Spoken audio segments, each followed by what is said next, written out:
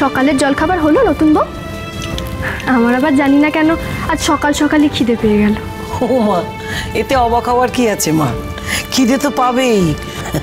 গতটুকু একটু না নাড়ানাড়ি করলে খিদে আর ঘুম সবই বেশি বেশি পাবে। তা রাত্রিরে ঘুমটা ভালো হয়েছে তো? সবার জলখাবার তৈরি হয়ে গেছে, তোমার খাবার কি এখানে এনে দেব? না থাক, অত আদিক্ষেতা করতে হবে না, আমি রান্নাঘরে গিয়েই খাবো। আমি আবার আরাম করলে কারো সহ্য হবে না।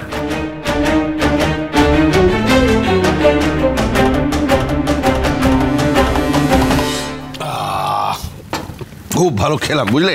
উঠি আবার। খুব ভালো, খুব ভালো, সুস্বাদু।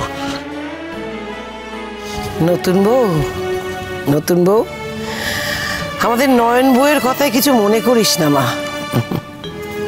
কি ব্যাপার নতুন বউ, তুমি এখানে দাঁড়িয়ে এখনো গল্প করছো? আমাদের সকলে জলখাবার কোথায়?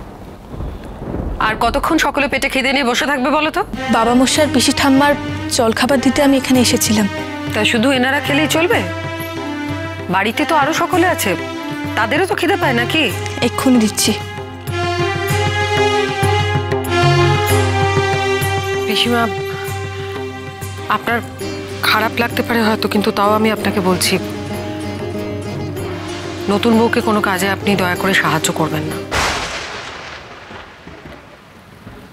ওর নিজের কাজ ওকে একা হাতেই করতে দিন। একাই একাই তো সব কাজ করছে মা, একেবারে দশভুজার মতো সমস্ত সংসারটা একলাই সামলাচ্ছে। আমার আর কি, এই তো বসে বসে ফলাহার করছে।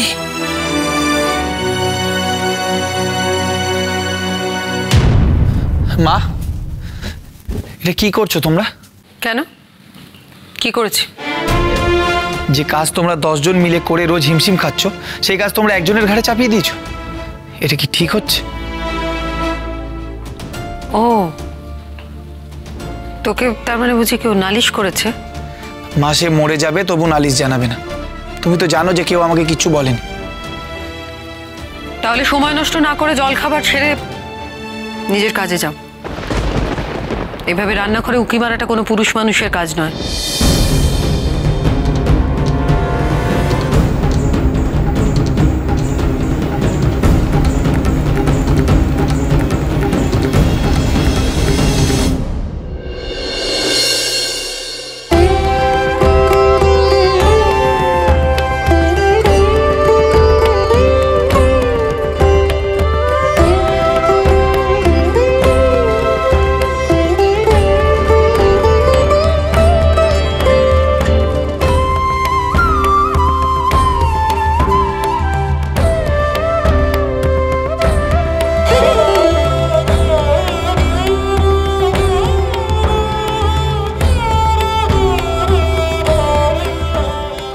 আজ আপনার কথা বড্ড মনে পড়ছে বাবা ঠাকুর।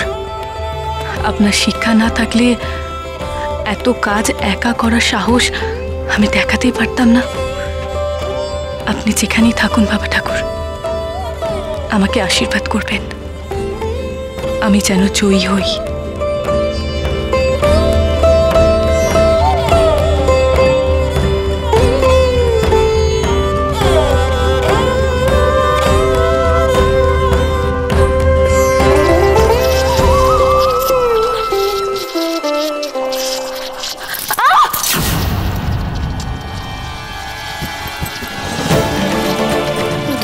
মা হাত পড়ে গেছে, দাঁড়া দাঁড়া।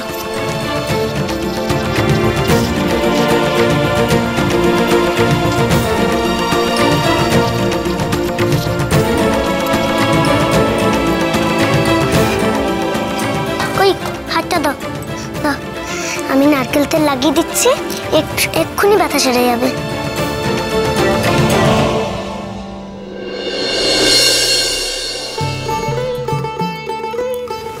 আর জ্বালা করছে না তো?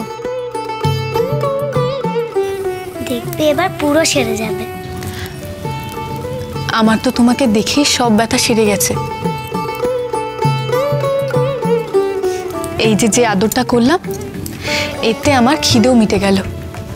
দেখ, কেউ আদর করলে তার পেট ভরে নাকি? মায়েদের পেট ভরে যায় মা। যেই মায়ের এমন একটা মিষ্টি মেয়ে থাকে তাকে আদর করে তো সেই মায়ের পেট ভরে যায়। এবার আমার এই মাটা আমার হাত থেকে দুধ খেয়ে নেবে তো?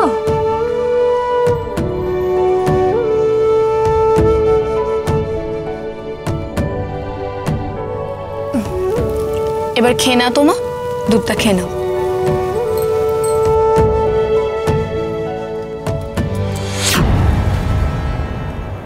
কি সব কাজকর্ম ফেলে রেখে তুমি ওকে বসে দুধ খাওয়াচ্ছ, আদি খেতে দেখাচ্ছ, আর অর্ধেক লোক বাড়ির খিদের চোটে মরছে। শোনো, বিনা আমার মেয়ে, আর ওকে নিয়ে সব বাড়াবাড়ি আমি একদম দেখতে পারি না। ও বড় হয়েছে, ও একা একাই দুধ খেতে পারে, আর ওকে দুধ খাওয়াতে গিয়ে তোমার সব কাজে ফাঁকি দেওয়ার তো কোনো প্রয়োজন নেই। আরে ফাঁকি দিল কোথায়? নতুন মাত্র সব কাজ একা একাই করছে। খুব দরদ হয়েছে না তোর নতুন মায়ের উপরে? দাঁড়া, তোর দরদ আমি বের করছি। আয়, ওঠ। ঢিঙ্গি মেয়ে, খুব দরদ হয়েছে না তোমার? চল, বারান্দায় বসে তুই একা একা দুধ খাবি। তোমার দরদ আমি মেরে বের করছি। চলো।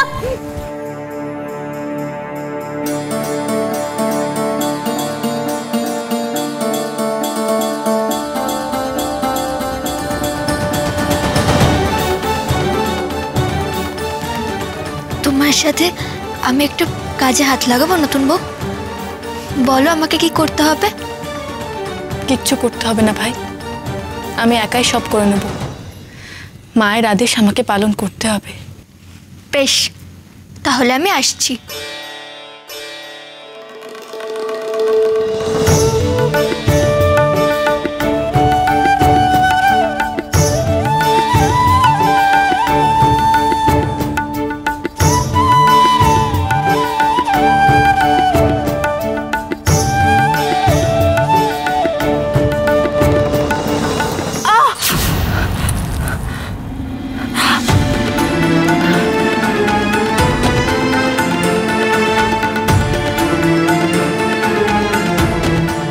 নতুন বৌমা, ব্রজ কাছারিতে ওর কাজ নিয়ে রয়েছে, যা ওকে বাদামের শরবতটা দিয়ে এসো।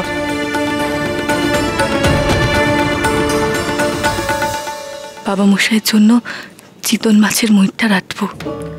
এক কাজ করি, মাছগুলো অল্প আছে বসিয়ে শরবতটা বরং দিয়ে আসি, এর মধ্যে ভাজাটাও হয়ে যাবে।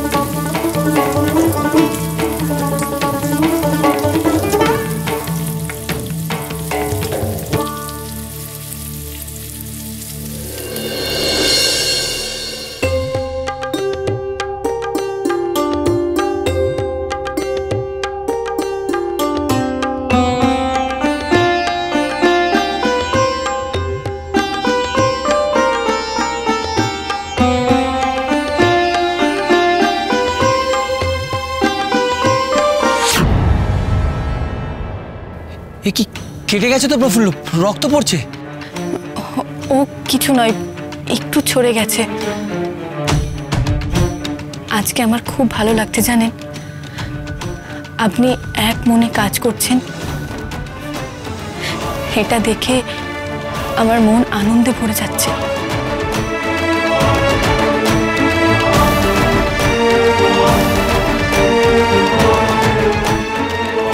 কিন্তু আমি যে অনুতাপের আগুনে জ্বলছি প্রফুল্ল, আমার আনন্দ কোথায়? যার একটা ইশারাতে দাস দাসী দলের লোকজনেরা এসে হাজির হতো, সে কিনা এখানে আমার বাড়িতে দাসীর মতন খেটে চলেছে। তোমাকে কেন এখানে নিয়ে এলাম বলো তো আবার? আমার এই অপরাধের কোনো ক্ষমা হয় না।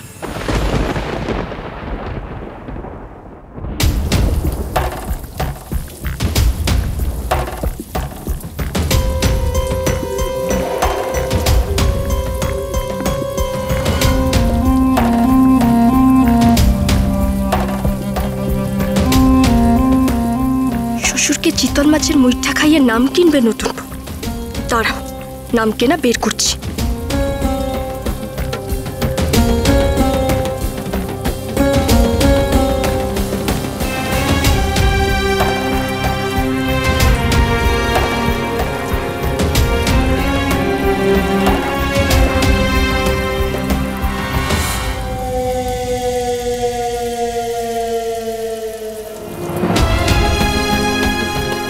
মুইঠার আশা শেষ, সব মাছ জ্বলে কালো হয়ে যাবে এবার।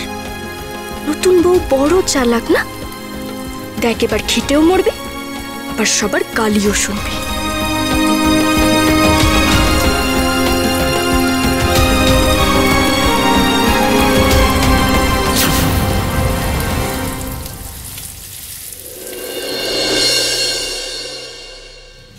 আপনি এভাবে বললে যে আমার পাপ হবে, এসব নিয়ে আপনি ভাববেন না। আমাকে আর কিছুদিন সময় দিন, দেখবেন এই বাড়ির সবার মন জয় করে আমি এখানে শান্তির সংসার প্রতিষ্ঠা করবই।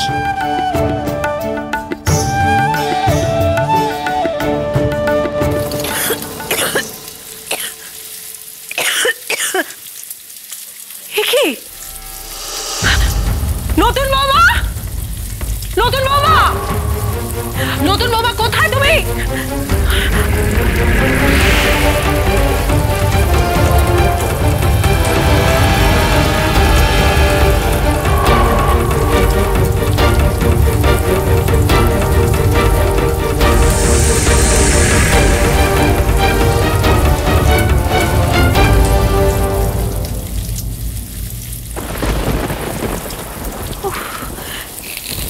কি সর্বনাশ! এক্ষুনি তোমার বাবা মশাই খেতে বসবেন, কি হবে এখন? উনি যদি একবারও জানতে পারেন যে ওনার সাথে চিতল মাছ এইভাবে তুমি পুড়িয়ে ফেলেছো, তাহলে বুঝতে পারছো উনি তো কুরুক্ষেত্র বাঁধিয়ে বসবেন। কিন্তু মা, পারলে না, পারলে না নতুন বৌমা, তুমি এই পরীক্ষায় হেরে গেলে। কিন্তু মা, আমি আজ একদম থিমে করে গিয়ে কাছারিতে গিয়েছিলাম, এভাবে আজ কি করে বাড়লো আমি বুঝতে পারছি না।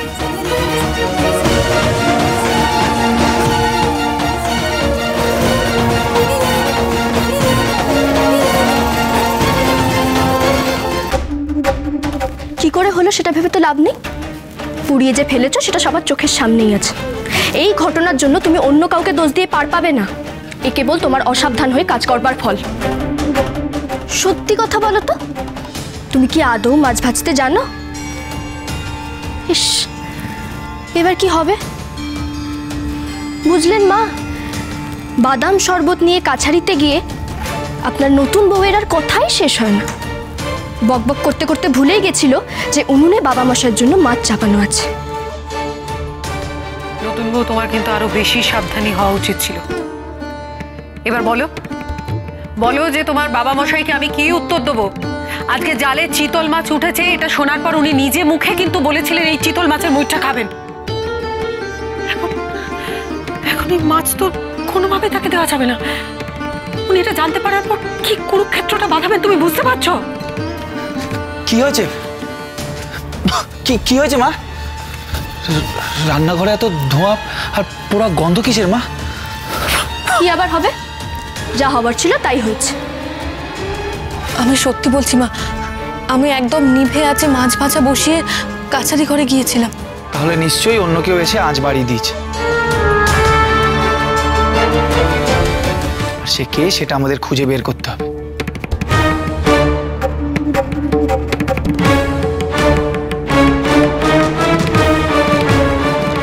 এই ঘরে উপস্থিত সবাই জানে যে কাজটা কার, কিন্তু নয়ন বউ, দেবী চৌধুরানীকে তুমি চেনো না, তাকে জব্দ করা কিন্তু এত সহজ নয়।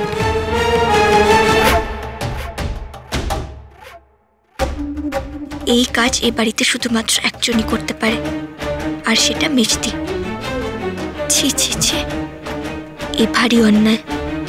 নতুন বউয়ের একের পর এক ক্ষতি করবার চেষ্টা করে চলেছে মেজদি।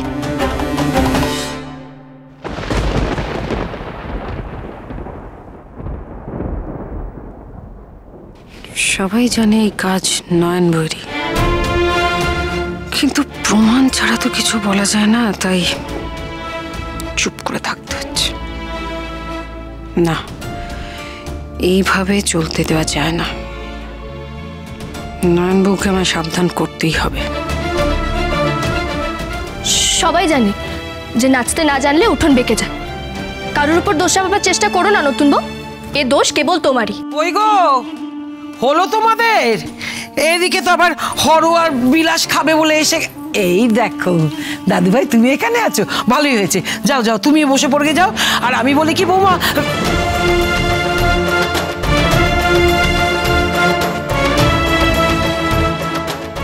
মাছ পুড়ে গেছে, সর্বনাশ। ও কি হবে এবার? জানি না পিসিমা কি হবে, তবে নতুন বউ তুমি কিন্তু পারলে না। এর জন্য তোমাকে শাস্তি পেতে হবে, আর সে শাস্তি অবশ্যই কঠিন হবে, মনে রেখো তুমি। মা, এখনো সময় আছে, আর আরো কিছু চিতল মাছও আছে। কোনো প্রয়োজন নেই, কোনো প্রয়োজন নেই আবার ওই মাছ রান্না করবার। বাবা মশাই একদিন চিতল মাছ না খেলে কি মহাভারত অশুদ্ধ হয়ে যাবে? আহ ব্রজ, তোকে কতবার বলেছি না এই রান্নাঘরের ব্যাপারে তুই একদম নাক গলাবি না। এটা আমাদের ব্যাপার। যা হাত মুখ ধুয়ে তোর বাবা মশাই আর মামা বাবু খেতে বসেছেন তাদের পাশে বসে পড়। নতুন বৌমা আমাকে যে কথা দিয়েছে সেটা ওকে রাখতে দে। যা এখান থেকে। বেশ, আমি কোনো কথাই বলবো না, কিন্তু এটা তোমাদের অন্যায় মা। কই বাড়ির অন্য কোনো বউয়ের জন্য তো এই পরীক্ষা ব্যবস্থা ছিল না?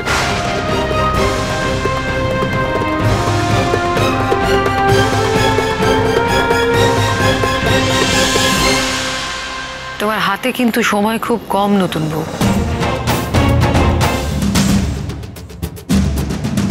কুন্দ গিয়ে আসুন পাত, তোমরা সবাই চলে এসো। পিসিমা, আমার ওখানে আপনার সাহায্যের প্রয়োজন, আপনি একটু আসুন আমার সঙ্গে। আসছি, চলো।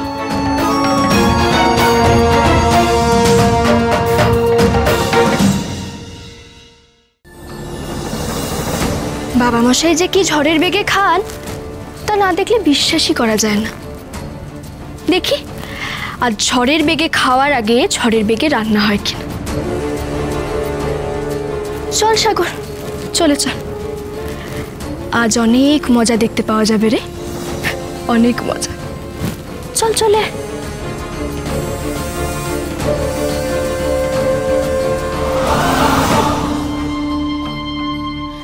তুমি ঝটপট মাছটা বসাও নতুন বউ, আমি ভাত বেড়ে পাত সাজাচ্ছি। না না, তোমাকে কিচ্ছুটি করতে হবে না ভাই, যা করবার আমি একাই করে নিচ্ছি। খেতে দেওয়াটা কিন্তু কোনো পরীক্ষার বিষয় হতে পারে না, আর আমি তো তোমাকে রান্না করতে সাহায্য করছি না। আর একটা কথা শুনে রাখো, ওনারা কিন্তু আমারও শ্বশুর, আমারও স্বামী, আমারও মামা শ্বশুর, তাদেরকে খেতে দেওয়ার অধিকার আমারও। কিন্তু কোনো কিন্তু নয়, সময় কম, তাড়াতাড়ি রান্নায় হাত লাগাও, আর আমি এদিকটা দেখছি।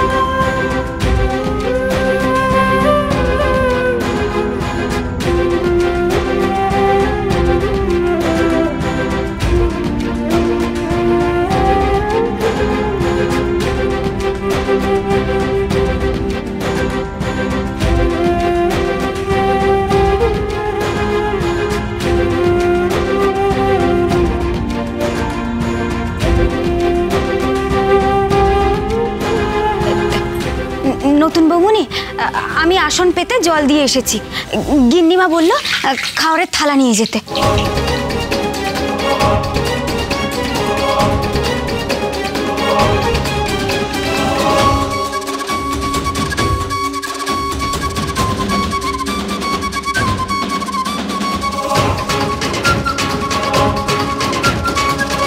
মাছের পদ এখন এলো না কেন? আরে চিতল মাছের মুইঠা। মুইঠার আপনার কপালে নেই বাবা মশাই, সব মাছ নতুন বউ পুড়িয়ে ফেলেছে। যে করেই হোক বাবা মশাই নিরামিষ খাবার শেষ হওয়ার আগেই আমাকে মুইঠা রান্না শেষ করতে হবে। হিমা বিশালাক্ষী, দেখো তুমি আমি যেন হেরে না যাই।